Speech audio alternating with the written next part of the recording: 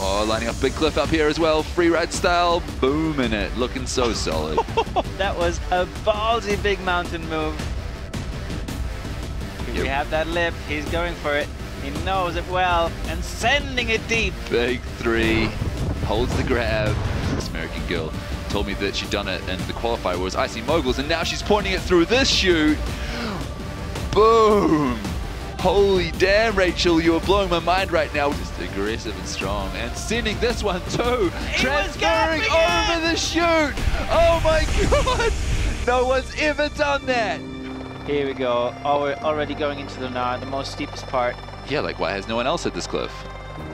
Doubling down off the doubling. biggest possible area. Oh, man. But like I said, he just makes it look so easy. He pretty much tripled through the most gnarly exposed section of the whole venue, and he's just cruising.